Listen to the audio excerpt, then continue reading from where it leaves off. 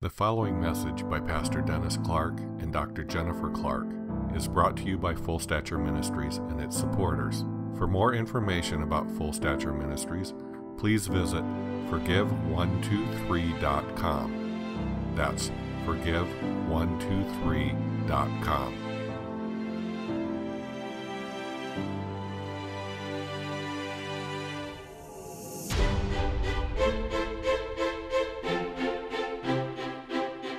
Welcome to this morning's message of how to increase your anointing.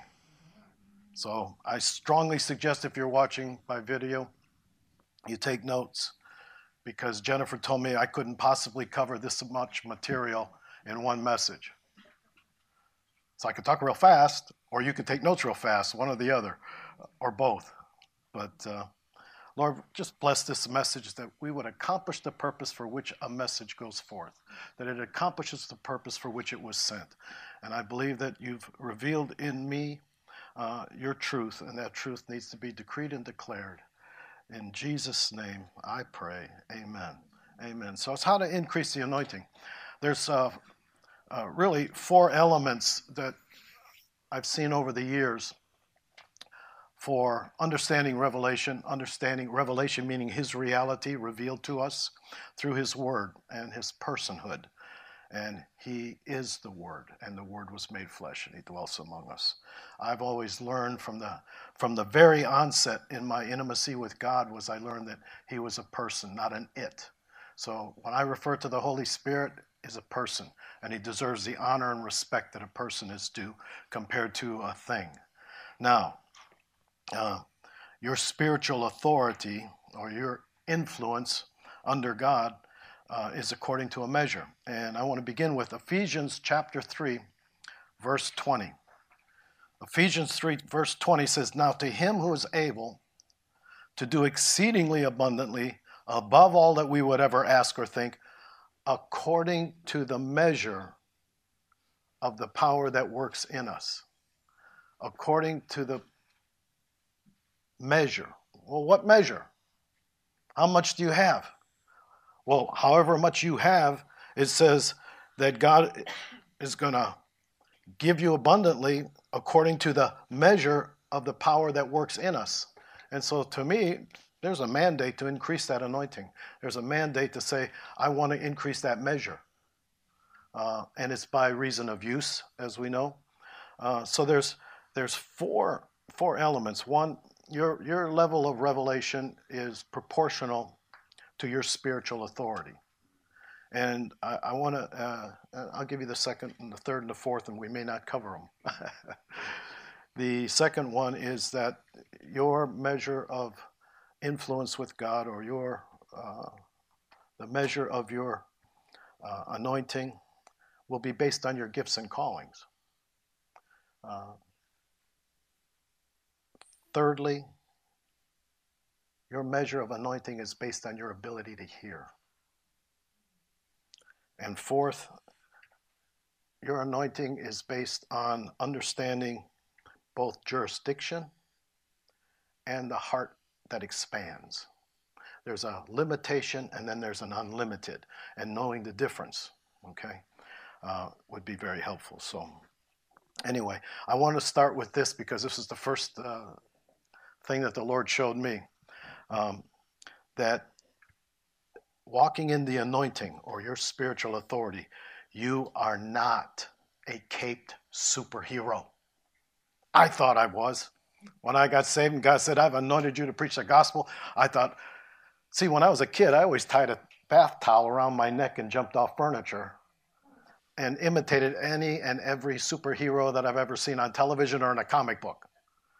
So when he says you have an anointing and you have spiritual authority, I pictured the superhero. And boy, did I get rebuked quick. God took me to the book of Judges, and he literally, I felt my head go down like this. He had me go down to a footnote. And the footnote was in reference to a scripture in Judges that said, and the Spirit of the Lord came upon Gideon. So naturally, I pictured my cape, my and the anointing has come upon me, like a swashbuckler, or any superhero with a cape would have done. And God had me, it actually felt like somebody put their head on and made me look down to the footnote. And the footnote says, a better translation would be that the Holy Spirit put on Gideon. And I saw that.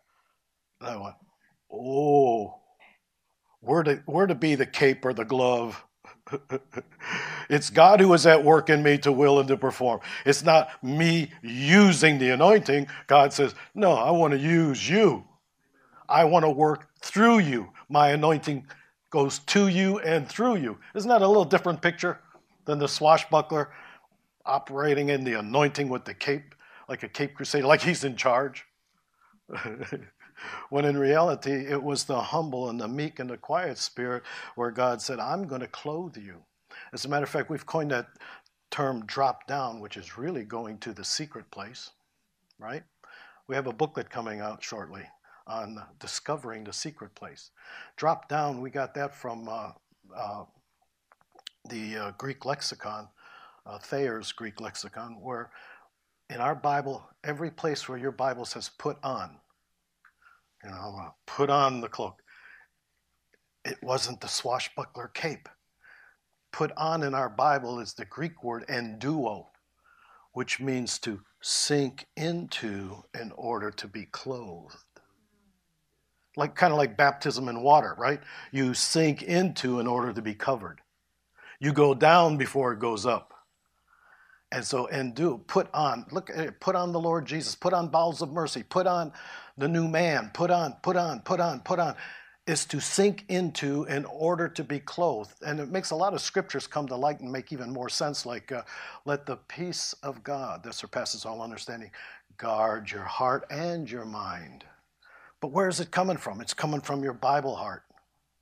It's coming from putting on bowels of mercy, the gut, the belly. Out of my belly will flow rivers of living water. Take heed to your heart, for out of it flow the issues of life. And what do these issues of life do? They spring up like a fountain, John chapter 4, right? They spring, so it's down going up. So if you want it to go up, we even had a third grader when we did children's church teaching this with Bucket Man. There's a crank. You ever seen an old-fashioned bucket on a crank, on a rope? And it says, you lower the bucket. And one kid raised his hand. Everybody knows you've got to go to Jesus within because there's no living water in your head. Third grade. Adults, pay attention. You could learn something out of the mouths of babes, huh? Now, if God was going to begin to teach us how to come under greater influence of God, and that's really what it is, coming under the influence. In the world, you hear they're under the influence of drugs, they're under the influence of alcohol, they're under the influence of a malevolent spirit, they need deliverance. All right, under the influence. Who's ruling, in other words? That's the real key. And Ephesians 3:20 says that God wants to give us exceedingly abundantly above all that we would even ask or think. Above what we would ask or think, according to the measure of the power that works in us. Wow. Colossians 1:11 talks about being strengthened according to his glorious power. And the challenge for me was always, it says, and being steadfast and patient with joy. That's supernatural. You can't flesh that one. Steadfast and patient with joy. Steadfast in circumstances and patient with people. That's all of life, folks. Steadfast and patient with joy, I'll tell you, that's a supernatural walk. And you need a measure of anointing to increase to even accommodate that. Now, I believe it's a progressive reality. Scripture shows us, just as we've taught recently on the journey of the bride in the Song of Solomon, it is a journey. And it's a progression of maturity. God wants to make us grown up and mature. He rebuked them in Hebrews, said, by reason of time, you ought to be teachers. You had an anointing that you didn't develop. You didn't increase that anointing. By reason of time, you should have been teachers, and now you still need milk. We don't want that kind of a rebuke for any of us, right? Full stature, our whole basic concept from the time that I got saved was full stature was the mission is to disciple and to put a fire under people, like we've gotten emails in the past. Here's somebody telling us how to do what we already knew we were supposed to do. All right, what's the church is great on what to do, not necessarily how to do. And I think what Jennifer and I did was pursued God to say, give us the how-tos, because there's plenty of people that are willing to do the will of God, but really don't know how to apply it. And we have knowledge. We need wisdom of application. We need to be able to do this. So looking first at that first segment of spiritual authority and learning to become under the influence of God. Under the influence of God, not the world, the flesh, or the devil. They're doing their best to influence us. They're doing the best to influence our children. Culture wants to brainwash our children. And some of the keys your parents do with young children particularly, you need to start right off the bat teaching them what the Bible says rather than what they're hearing culturally, because there will be a conflict. They've hijacked words that need to be reinterpreted. They don't make a distinction. Love covers everything, including lust and sin. You know, it ignores holiness and truth. Truth isn't Jesus anymore. It's not. It's truth is you have your truth, I have my truth, they have their truth, we all have truth. And these are the kinds of things that are going to change. But we're going to increase the anointing, because as darkness gets darker, anointing should be increasing proportionally so that we shine as lights in the midst of a crooked and a perverse generation. So we're not saying it's not a crooked and a perverse generation. What we're saying is, are we shining? Is the anointing in us declaring the glory of God regardless of the darkness? Because you can shout at the darkness all you want. The message of the gospel, though, is that you would grow in grace and in the knowledge of God. My railroad scripture from the time I was a baby Christian is still as powerful today as it was then. That I might know him, in the Amplified Philippians 3:10. That I might progressively, hear that word? Not progressive Christianity. That I might progressively know him and all the wonders of his person. And we're going to cover some of that. But first of all, understanding that when it comes to spiritual authority and the getting under the influence of that anointing of God and increasing that anointing, we need to understand that revelation came for the purpose of illumination. When you're reading your Bible, there's people that think that they don't hear from God. You hear from God, you're just not paying close enough attention that when you're reading something and it kind of stands out, even marginally stands out, honor God by embracing it.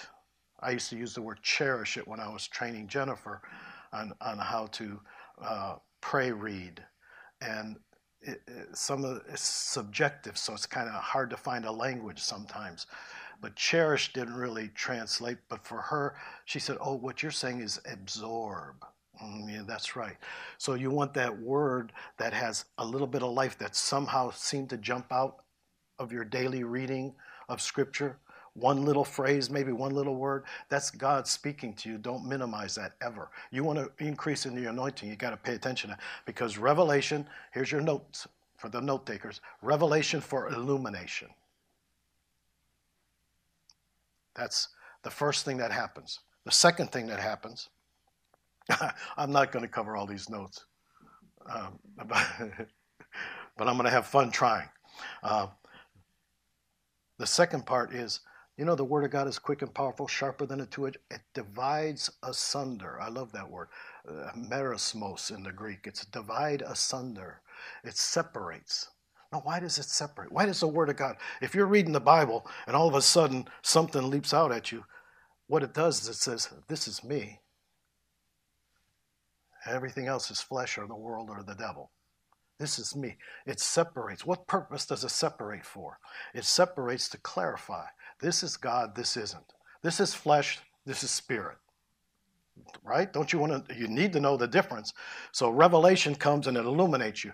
Some people, when they first get a word that comes off the page to them or means something special and they can't put their finger on it, they say they've got clarity. When my dad got saved, that was his first thing. He says, for peace, he said, I feel like I've received my composure. I've got clarity. Clarity and composure is actually a good explanation of a subjective experience of having a revelation from God, whether it's for salvation or sanctification. That revelation is for illumination. Separation is for the purpose of clarification. What do we do in the clarification? You make a choice. You can choose to receive it, or you can choose to reject it. But trust me, if you want to grow in the anointing, you start rejecting it little by little, you will get conditioned to not hear it. So you don't want to. When God clarifies that this is spirit, this is flesh, choose life, okay? The third element in understanding that measure of revelation is unification for the purpose of cooperation. So God separated it out and said, this is spirit, this is flesh. The Word of God is like a two-edged sword. It divides, it separates. It separates for clarification, but then ultimately when you choose life, He puts it back together again for cooperation. And now that's God working through you to will and to do according to His good pleasure. It's worth it to obey, isn't it? So you have that. Revelation is for illumination, separation is for clarification, and unification is for cooperation. He's not trying to annihilate your mind, will, and emotions. He's trying to get that soulish nature subdued under the influence of the Holy Spirit. Now, we were born again, not of corruptible seed, but incorruptible seed through the Word of God, which lives and abides forever. So when you got born again, you were born again of incorruptible seed. But let's pay attention to this one word here, seed. The seed really hides the full glory of what God wants to express through that seed. So you may be born again yesterday, and there is in seed form a destiny in there. An expression that is unique. You're a one of a kind. There never was another you. There never will be another you. And that expression is still lying dormant. For me, that was enough to know that I wanted to pursue Him, that I might know Him, that I might progressively become more intimately acquainted with all the wonders of His personhood. I wanted to discover everything because I knew inside of me there was a seed, an incorruptible seed, but I wanted it to grow and express itself through me. It's God's personality through you. It's not about your personality. People are writing off a lot of sinful behavior and calling it, well, that's the way I am. Well, yeah, but that's carnality. You need to change. You don't need to polish it. You need to kill it. Right? So the seed kind of hides that glory of the expression of what God wants to be, and the goal is He wants to fully express Himself through a uniqueness. There never will be another you. There never was another you. So that uniqueness needs to be expressed through Him. Please, let Him do it. You'll be pleasantly surprised.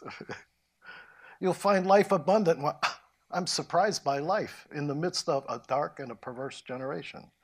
Now, He wants you to walk, as it says in Colossians, Paul's prayer for the Colossians was that you would walk worthy of the Lord, increasing in the knowledge of God, that you would walk in the full weight of the Lord, worthy of the Lord, in the full weight. Walk in that anointing. Did you ever hear about the kabod being the weight? And in the Greek it's doxa, but D-O-X-A, but it's still an expression of His power that's moving to us and through us. Now, I often saw that, okay, I was born again with this seed, but if you understand the seed in principle, the seed doesn't really grow until it dies. It dies and the shell is broken and the taproot goes down. So there has to be not a destruction or an annihilation of the flesh, but a death to the flesh so that it becomes usable. Remember, we said for the purpose of cooperation. rather than an independent struggle of the flesh. So the full weight or the nature of the action, God wants to express himself through. And we've taught over and over again on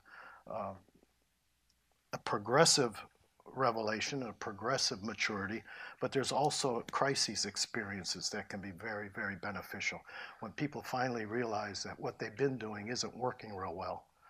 And we see that John addressed these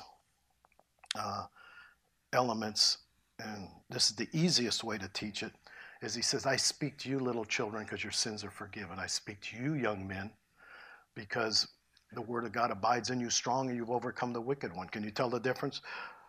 The child is still basically, thank God he forgave me for my sin because I was a mess. Boy, I needed me. And that's still good because you need to know that he loves me. But at some point, like we see a baby burp or something, we think, oh, isn't that cute? But if a teenager does it, it's not so cute, right? All right. So we need to see this progress. So I speak to you, little children, because your sins are forgiven. You know the forgiver. You know that you're clean. You know that you're a new creation. But I speak to you, young men, because the word of God abides in you strong. You overcome the wicked one. In other words, I speak to you, young men and women, because you've overcome the wicked one. You're walking in victory. Big difference than just being forgiven. You're walking in victory. And I speak to you, fathers, because you've known him who was from the beginning. And a father in maturity, rather than showing you what I can do, the superhero, and don't let the gray hair fool you either, because there's plenty of gray-haired people that are still children and young men in their heart. God's talking to John was talking about 3 classifications of maturity, not chronological age. I speak to you, children. That could have been a 60-year-old person that just got saved the day before. I speak to you, young men. So the child is kind of like an imprint. That's the seed. The young man is like somewhat of a representation. I can remember my cousin and was estranged from his father, but I knew his father, and I knew that he was a Golden Gloves champion boxer, and he had a bounce to his step, and he had mannerisms. My cousin wasn't raised with him, but I watched him as he grew. He had the same manifestation. He had the same mannerisms. So he went from being just an imprint or a seed to some kind of a representation. I mean, I could actually see, I know you women can do this with babies. Oh, look, he looks like Uncle Joe. Well, if Uncle Joe is bald and toothless, then I could agree with you. But other than that, I don't get those kind of resemblance when they're that little. All right? Some people just have a gift for that. I can see them when they get a little older, and then you watch how they behave, and you look at their appearance, and you say, oh, I can see they're a representative. But ultimately, what God wants to do in us is a full manifestation of our uniqueness. He wants mature mothers and fathers, but he wants that full expression. And that full manifestation is that unique, one-of-a-kind, never was another you, but you're mature. Mature is full stature. Perfect in the Bible doesn't mean flawless. It means mature, complete, operating the way it was intended, functioning the way it was intended. Now, here's what I want to do. If we're going to increase the anointing, I want to start right at this level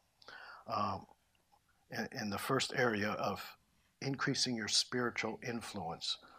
And increasing your spiritual influence, meaning how do I increase getting under his influence? And here's what I did as a young Christian. I studied the names of God, and you can go to Bible school and study the names of God. But I wanted to read the names of God. I wanted to have God reveal himself to me with that characteristic, that attribute. And I wanted it written on the tablet of my heart. And God insisted that if he was taking me to the school of the Spirit, that he was going to give me a revelation. He was going to show me how to cultivate that revelation, not just know it. And how to check myself to see if there was fruit as a result. No wiggle room there, is there? I give you a revelation. I'm going to teach you how to develop it. And then I'm going to have you critique yourself to see if there's any fruit. You know, if you did it right, there would be fruit. So I said, okay. And one in particular, out of all the names of God, Elohim, the creator God, and El Shaddai, the God who is more than enough. And you can learn all the other attributes and characteristics of our Jesus through Old Testament names, because the name matches the nature and the function. Now, here's what I noticed, particularly Jehovah, that the actual name meant the revealing one. That's what I wanted. I wanted revelation, but I wanted revelation of him, that I might know him, that I might know the wonders of his personhood. Okay? So he says, fine, but you're going to take these names and you're going to go one at a time, and I'm going to give you a revelation of them. Then I'm going to show you how to cultivate it, and then you're going to look and see if you're showing up in your life.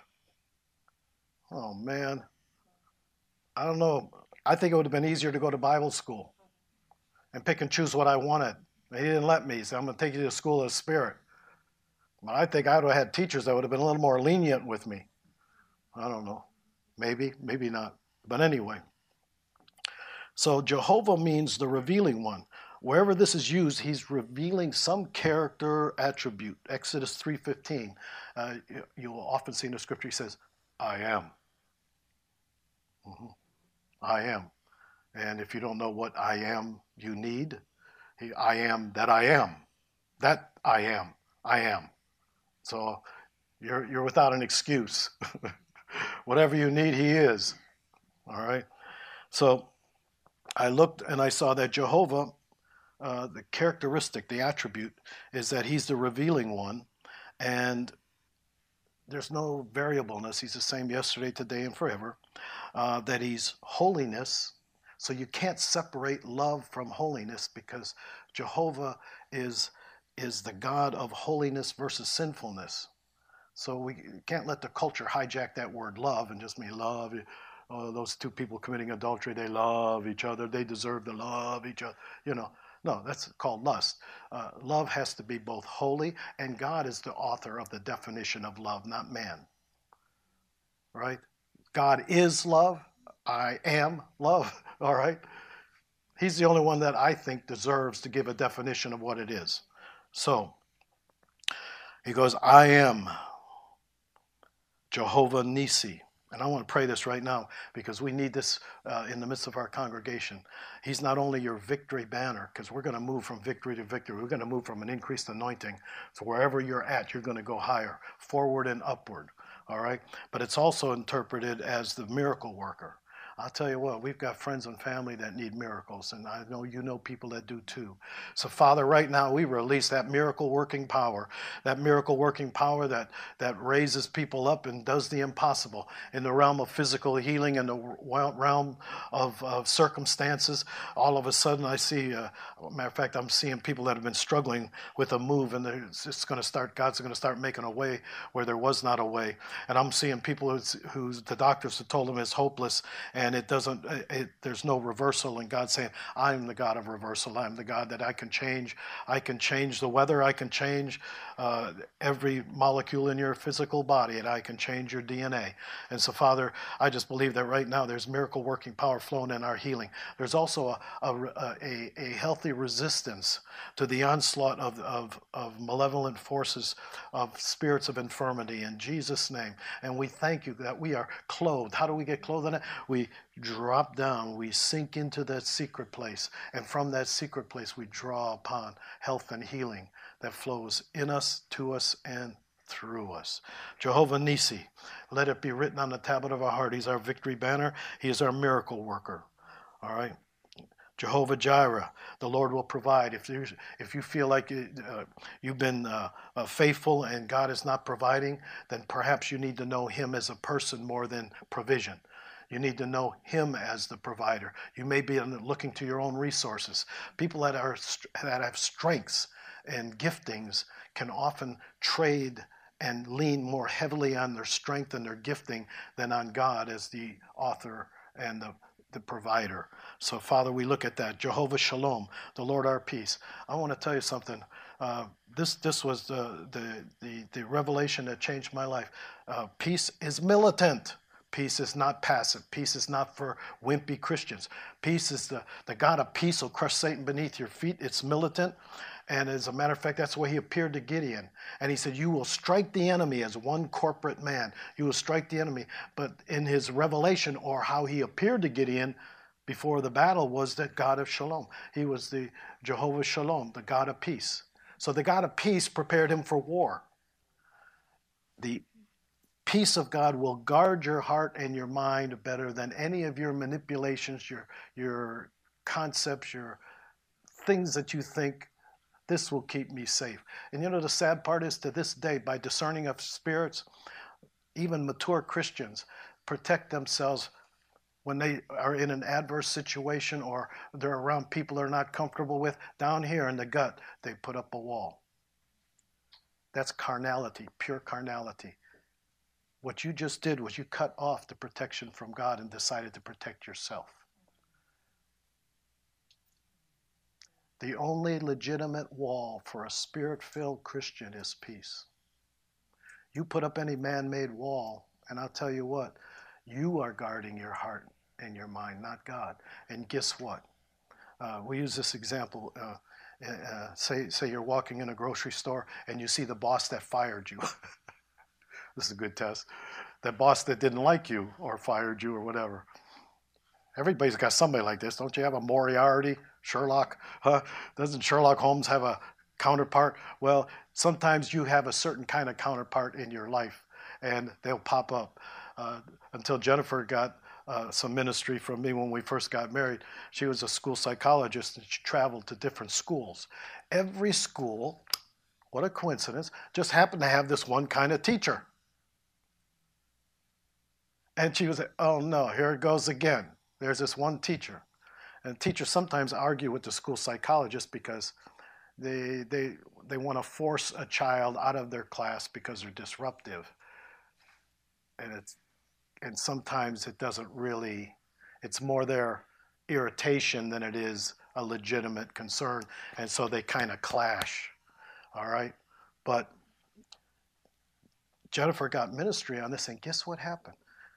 We prayed through that one person and got her to release forgiveness, receive peace, and when peace guarded her heart and her mind, she went back to work, and that lady was different. The lady was different. I don't think so. I think Jennifer's wall brought it on. Huh? Abused children bring on abuse because they've got that hurt and that wound that's like an open door saying, kick me. And you know what? People will comply in their flesh.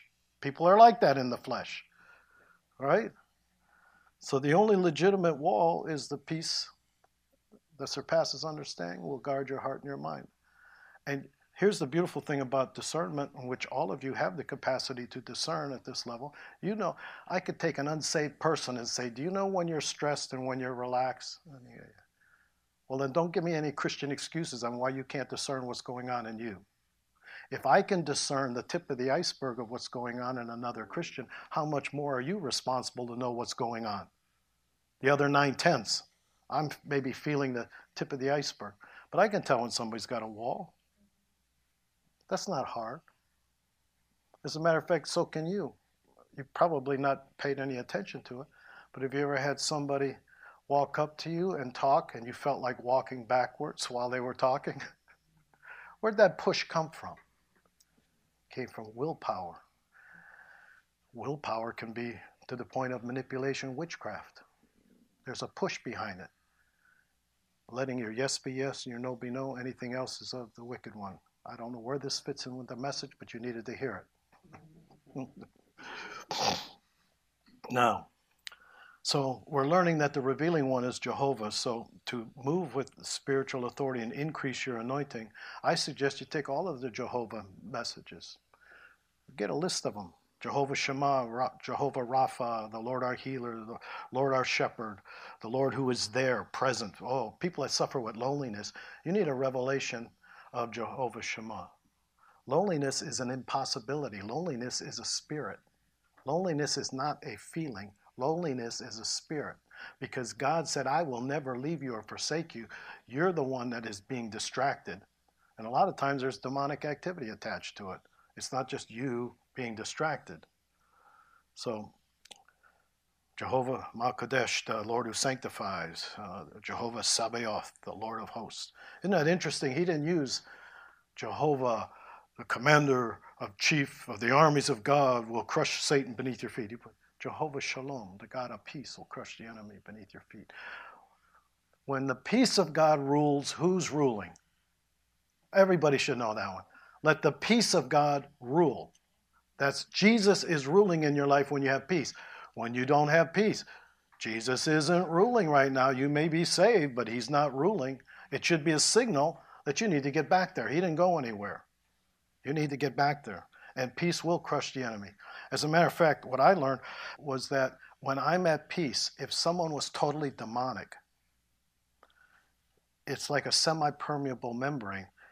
I would, and this is a good Bible term, I would bear witness, feel. You can feel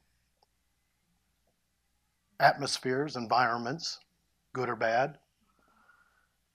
I feel it, but it don't go in. Most Christians, if they're not careful, when they feel it bad, they own it. Then you got to get rid of it. I used to watch intercessors. There'd be a demonic manifestation in their prayer meeting, and they'd want to run. No, you don't run away. Greater is he that's in you than he that's in the world. By run away, what I mean is they're uncomfortable, so they want to avoid the discomfort, rather than realize that discomfort is manifesting for a redemptive solution. Pray, if nothing else.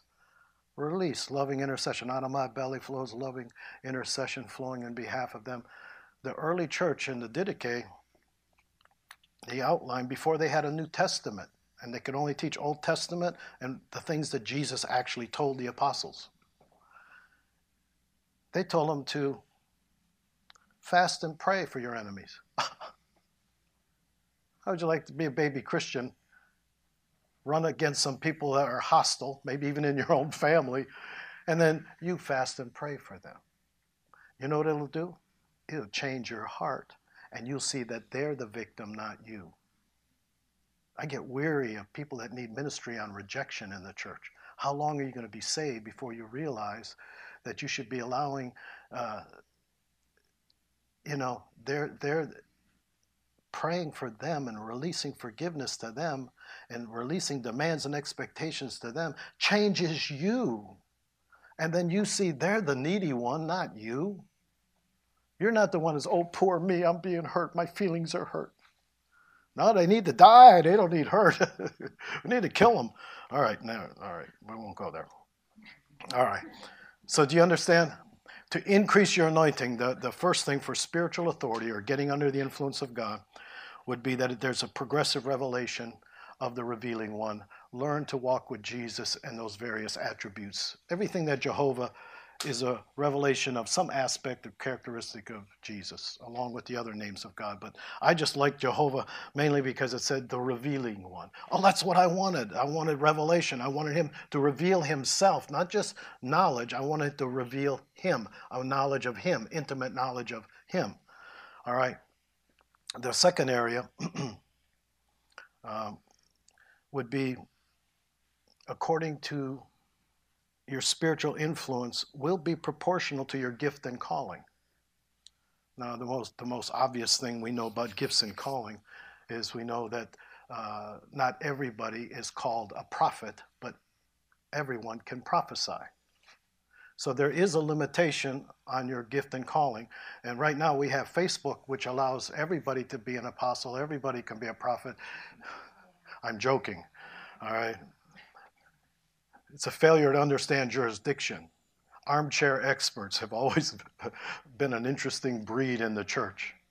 I can remember a guy who we would have, there'd be tongues and interpretation when there was a lull in the worship.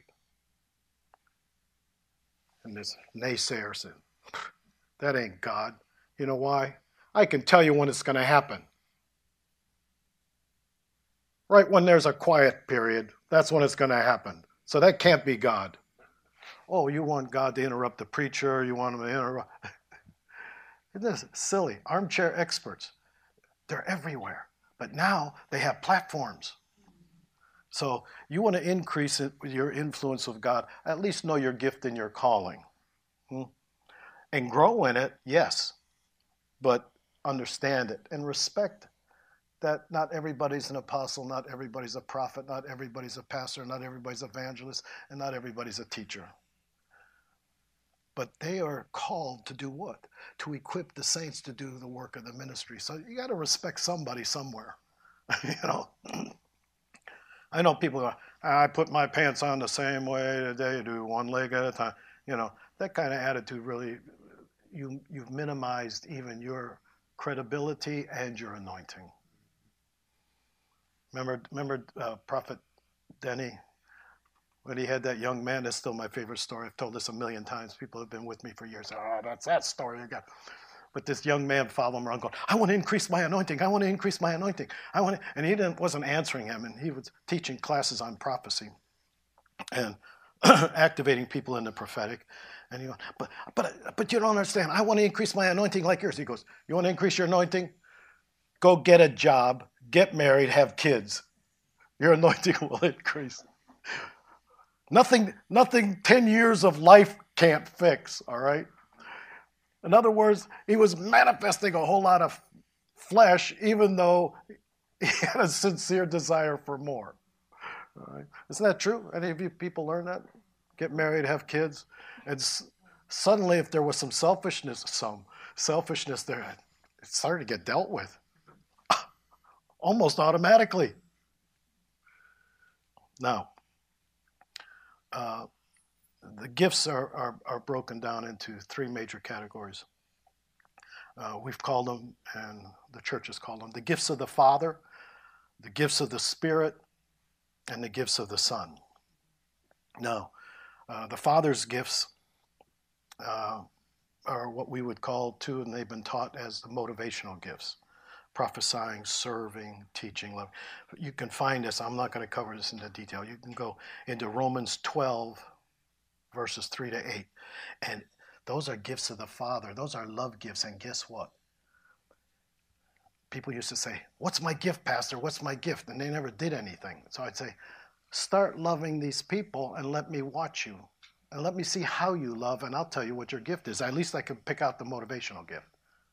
You know, you've heard the illustration where the preacher knocked over the glass and the server ran and swept it up. The exhorter said, don't worry about it. Next time, put the glass on the left side. Well, that could be the teacher too. You know, but they were all loving in their own way. But they were loving according to a motivation of how they love. So we learn the motivational gifts, and you should learn that's a gift from the Father. You all have it. There's no limitation there. You need to find out how does mine manifest? And help me understand the ones who don't manifest my way. The second ones, of course, are the manifestations of the Spirit. And they're given to profit all. Word of wisdom, word of knowledge, etc. 1 Corinthians 12, verses 7 to 11. Those are the gifts of the Spirit. And then the gifts of the Son, Ephesians 4, 10 through 16. He who descended also is the one who ascended far above all heavens, and he gave that he might fill all things. And he himself gave some. This is for all of the armchair experts. He gave some to be apostles, and some prophets, and some pastors and teachers. All right? Right there, there's a limitation. That's one of the few limitations, though, that has to do with calling. Now, here's the third element to increase your anointing. And this is probably the one I should have spent the most time on. And that is your revelation, your level of insight will be directly proportional to your ability to hear. And that's very clear in Scripture. Mark chapter 4. And when he talked about sowing and reaping, Jesus even said, if you don't understand this one, how will you understand anything? Because it was the law of reciprocity, or the law of sowing and reaping. If you don't understand sowing and reaping, you're not going to understand much of anything in the Bible. That is like the overarching principle of everything. Be not deceived, God's not mocked. What you sow, you reap. If you don't understand sowing and reaping. So he went on to say, take heed what you hear, because the same measure you use, it'll be measured to you. And you who hear, more will be given. For whoever has, to him more will be given. Whoever does not have, even what he has will be taken away from him. There's kind of you can call this two different things. Over the years, I've called it either the law of responding to what you hear, or the law of even conditioning of the heart. If you're open, to the degree that you're open, you receive. You can't receive something you're not open to, and therefore you really can't give somebody something that you've never received. We have a lot of that, though. It's called opinions. Opinions may not be revelatory. You can't give anything you haven't received, and you can't receive something you're not open to. So really the law of responding is, to what degree are you open to what you hear? And how do you hear? If anyone wills to do his will, he will know. Oh, you have to be willing first, correct? Willing to be willing. As a matter of fact, this is a word of encouragement for many people who say, I hope I didn't miss the will of God. I hope I don't miss the will of God. Actually, that is so refreshing to hear someone even say that. There are so many people who could care less about pursuing passionately the will of God. So if you even say, I don't want to miss the will of God, you're actually fulfilling John 7:17. If anyone wills to do his will, he will know. God will reveal himself to a willing heart, an open heart. And that's the whole key to Mark chapter 4. He who has, it will be measured to you. What scripture did we open up to? It's going to be measured to you. The very scripture we started this with, increasing the anointing, was Ephesians 3:20. Now to him who is able to do exceedingly abundantly above all that we ask or think, according to the measure of the power of God that works in us. The measure of the power of God that works in us. It tells me it can be different for different people. It tells me that you can have a lot of religion and maybe not a lot of reality. But the power that works in you is where the life of influence really comes. That's true spiritual authority. So the law of listening with an open heart, more will be given. That'd be the simplest way to say it. Listening with an open heart, more will be given. He who has ears, let him hear. 15 times that appears in the New Testament. Jesus probably stated this because oftentimes 80% of our life is spent in talking, which was my first reprimand in the school of the Spirit. I always say first. There was a lot of them. There was a lot of first. But he told me, Dennis, I was a talker. He says, you're quoting scripture and you're talking away. He says, when you were in school, did you do all the talking in class? You really want an answer, God? I think you're asking me questions you already know the answers to. I was that kid that when they said, okay, we're going to have a minute of silence, I can't do it, All right. But first thing he taught me was, you're going to learn to shut up. I'm going to give you the tongue, Dennis, of a disciple. And you're going to hear a word in season so that you can give it to them that are weary. But morning by morning, I'm going to awaken your ear, but hearing has to be learned. It has to be learned. The visually impaired know this, don't they? If you ever notice the person, they had to develop their hearing in the natural. Their life depended on it. How much more if you're his sheep and his sheep hear his voice, Your life depends on hearing from God too. So I don't buy into this. Well, I don't hear from God. You do, you're probably not listening. You've been conditioned to either expect euphoria or shouts, trumpet blasts, when it's really a still small voice. And it can be even as mild as feeling like there's a little bit of life on that scripture. Somebody said something and it kind of stuck. Zoe life can be just a mild bearing of witness, but you have to get quiet or you won't hear it. You have to wean your flesh like a weaned child with its mother.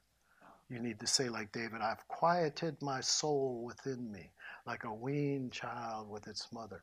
Until you quiet that noisy mind, will, and emotions that's all over the map, you're not going to hear. Hearing has to be vital.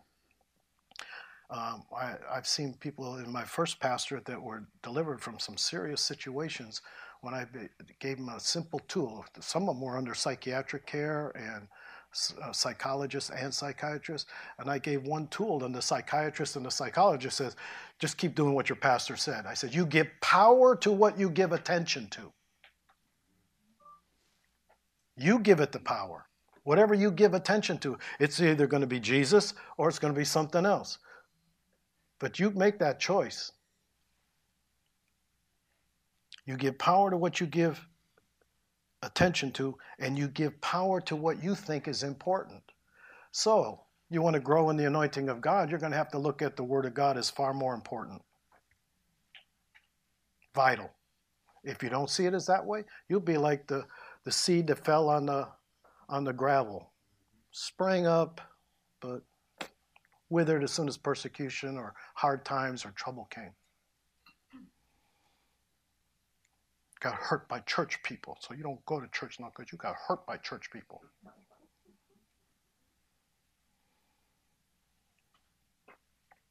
But hearing, well, you can not only receive what you say is important, the opposite works. You become insensitive to anything you don't feel as important. The easiest way to do, you even have a, what do they call that, Jennifer?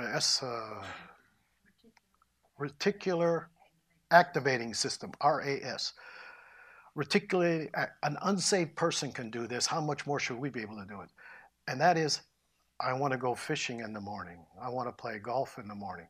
You will not need an alarm clock. You told yourself it's important, and guess what? You'll get up. Even if normally during the week you can't, you need the alarm clock. If you said it's important. Mothers that are worried that they're heavy sleepers and they got a newborn and they want to hear that little baby whimper. If you say that's important, you'll hear it.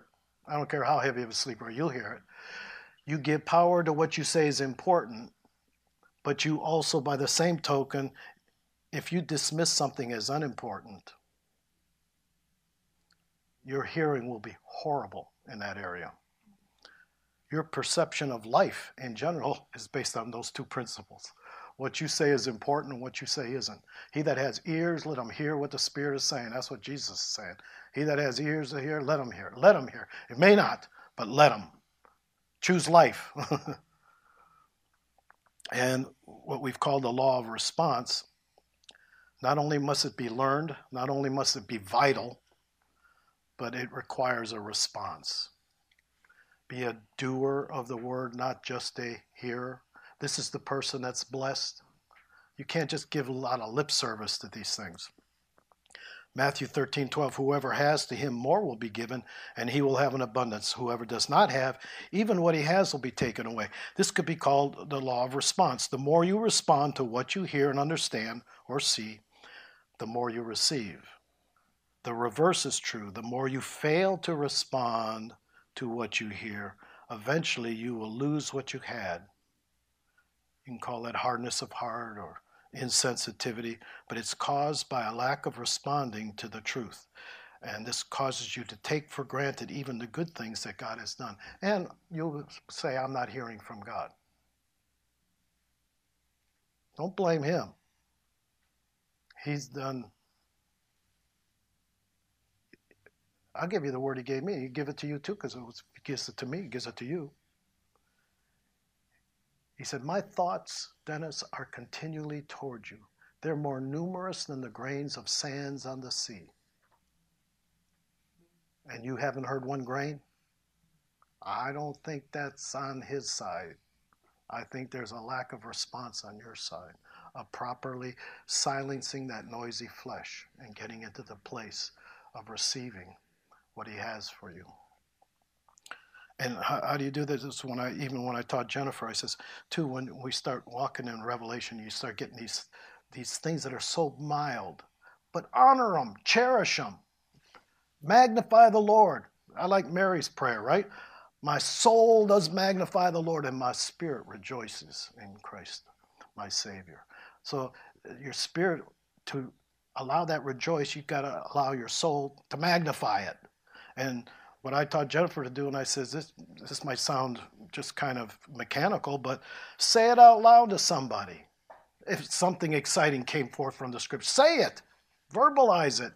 You give power to what you give attention to. Write it down. We've journaled ever since I've been saved, 40-some years. By journal, I don't mean I wait for God to tell me what to write. I write down any impression. I feel like I'm honoring him, even taking the time to write it down. Sometimes it's a short little phrase that I don't even know what it means. This morning, before I came here, it was not the title of the message. It was, I'm going to increase the anointing. So naturally I changed the title and I taught the same stuff because it is on the anointing. The original title was Spiritually Responding to the Influence of, Spiritually Coming Under the Influence of God. That's too long anyway. Spiritually coming under the influence of God. So God says, I'm going to shorten that. I'll wake him up and first thing in the morning, I'll tell him, increase the anointing, Dennis. All right. So say it out loud, write it down, and do something that you're hearing. He awakens me morning by morning. He awakens my ear to hear, and to hear as a disciple so that I would have a word in season. He opened my ear. And probably just the last area is understanding the jurisdiction of your heart. Now, we said there was some limited jurisdiction, but there's a whole lot that's unlimited. You go for God with all you want. The only limitations I can see is in your gifts and callings. You're not all apostles, you're not all, but other than that, Exodus 18, you'll select people among you that fear God and place over them rulers of thousands, rulers of hundreds, rulers. I can see a mild jurisdiction in there of responsibility. And who's to say you can't progress beyond that? Now, every place that the sole of your foot will tread, from the wilderness of Lebanon to the river Euphrates, shall be your territory. And then my favorite of all, and this is going to be our prayer in closing, is Jabez's prayer. And 1 Chronicles chapter 4, verses 9 and 10. Oh, that you would indeed enlarge my territory. Oh, that you would indeed enlarge my territory. And that your hand would be with me, and that you would keep me from evil, that I might not cause pain. The name Jabez means one that caused pain. When his mother gave birth to him, Jabez, she named him, he causes pain. That I would not cause pain. In other words, I want to have my nature be the opposite of my name. I want to reveal the glory of God in that, in Jesus' name. So, Father, enlarge our territory in Jesus' precious name. Amen. Amen. You've been listening to Pastor Dennis Clark and Dr. Jennifer Clark of Full Stature Ministries at Forgive123.com. Full Stature Ministries reserve all copyright protections under applicable law. Our copyright policy is available at our website, Forgive123.com. For more information about Full Stature Ministries and additional life-transforming materials, please visit Forgive123.com.